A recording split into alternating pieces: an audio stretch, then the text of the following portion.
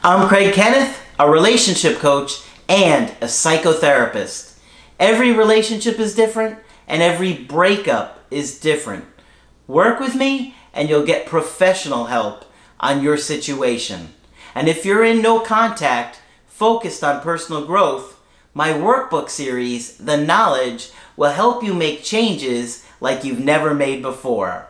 Available now at AskCraig.net.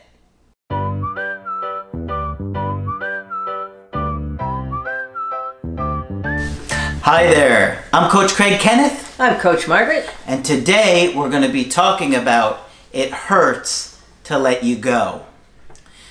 Letting go of somebody that you love is one of the hardest things you'll ever have to do. Yes, it is. Whether it's a breakup or something happens and somebody you know dies or even sometimes just moves away. It's incredibly painful. And people don't think about moving away, but it is a big one. Yeah. Yeah, particularly for kids.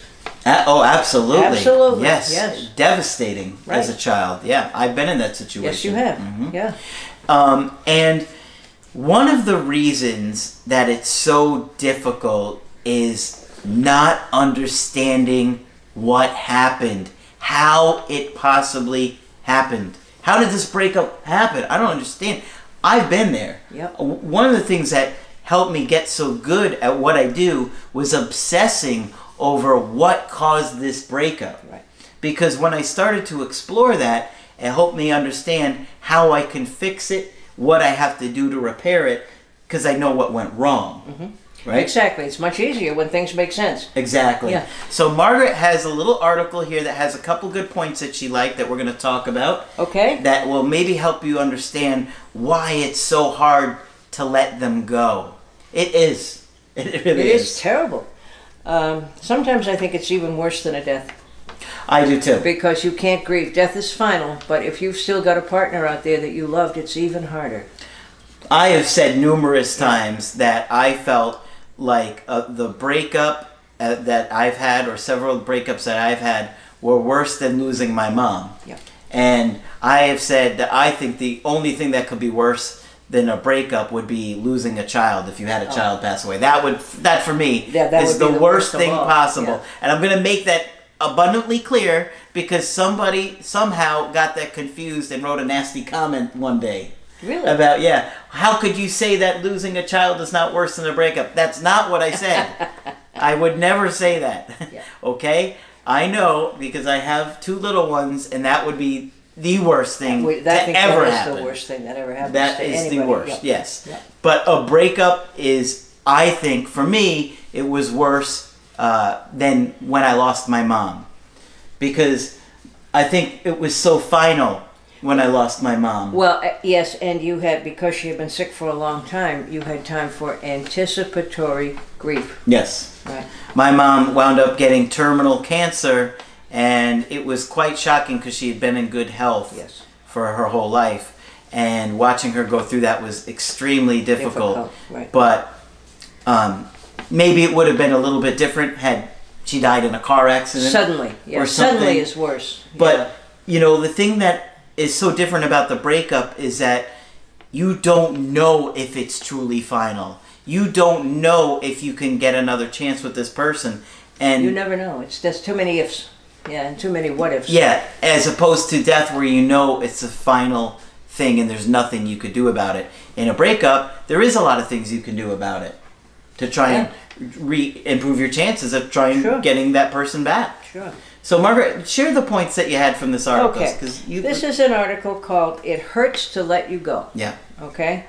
And it's from our Canadian friends from the University of New Brunswick in Canada.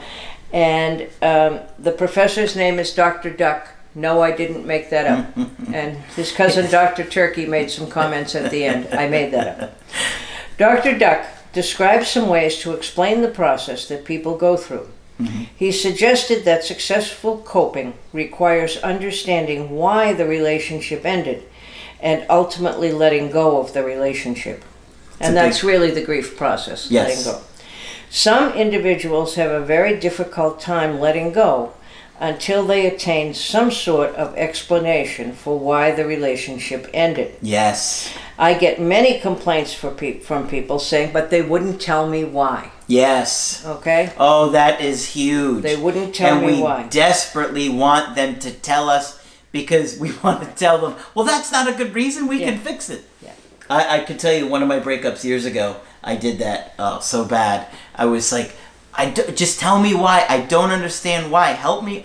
And nothing they said made sense. Because a lot of times people don't give you the true reason. No, they don't. They give you a fake reason. They give you a half-ass reason. They give you a reason to throw you off their tracks, especially if they started liking somebody else. Right.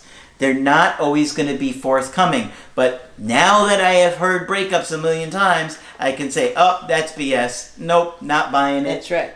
That's right. Yeah. But I was going to say, I have never found anybody who said that.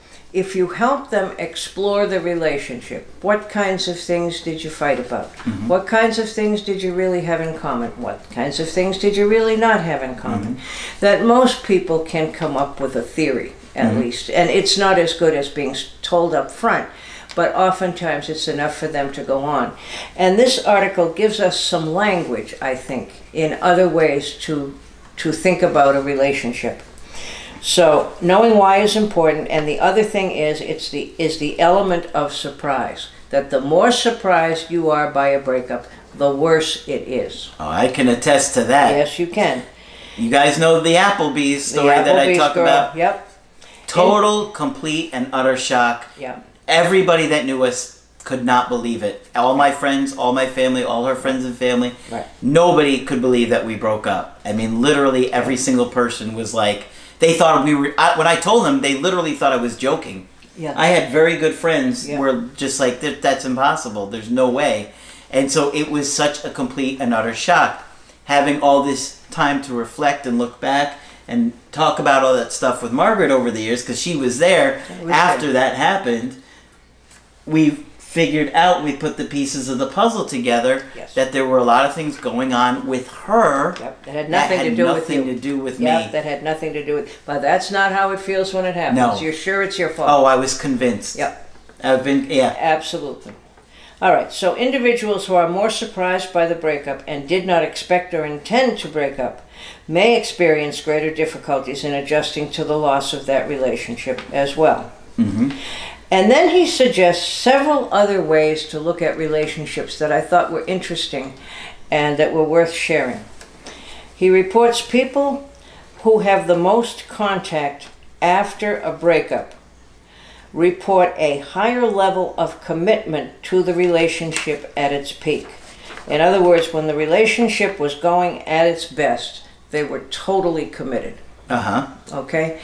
And those people have a harder time and want more post-breakup contact.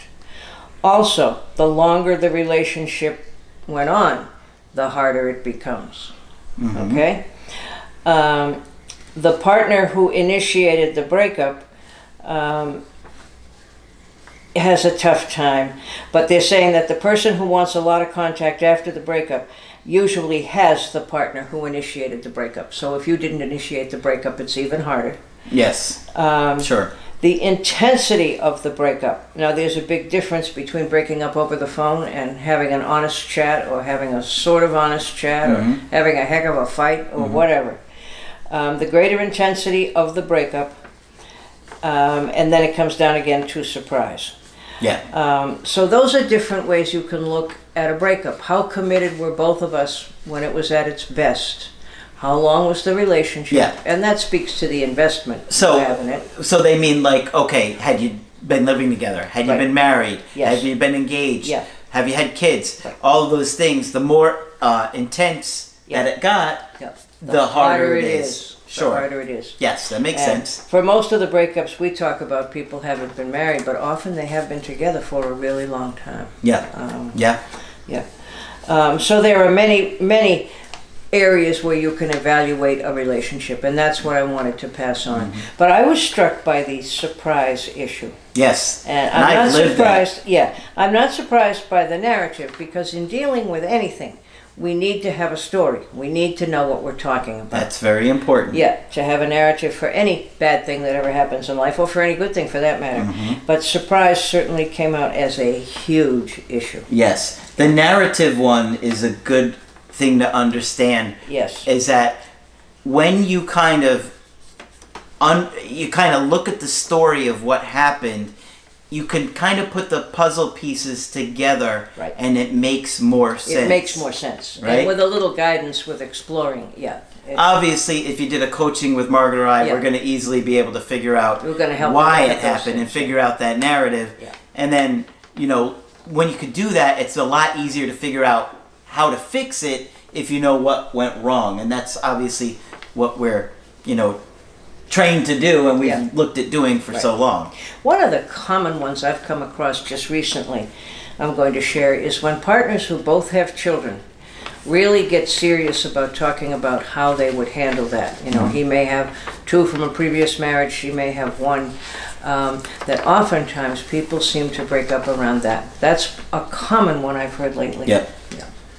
So there are different factors that are going to make it harder for some of you to let go than others.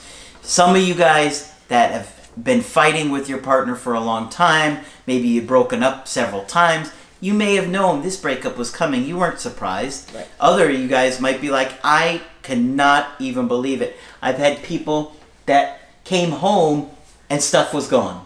Right. They had moved I can't out. imagine, yeah. Could you imagine how horrible that would be? Yeah. And you Just- had no clue, no way of anticipating it. Yeah, that's absolutely horrific to do to somebody. Absolutely. And I've seen it so often. Wow. Yeah, I would say I see that at least a few times a month. Yeah. Like where the person just came home, completely gone, no trace. They took all this stuff, then they start calling them, and the person doesn't pick up. They block them. Oh, that is a cruel thing to do to somebody. How cruel. How cruel. It is so cruel. Yeah.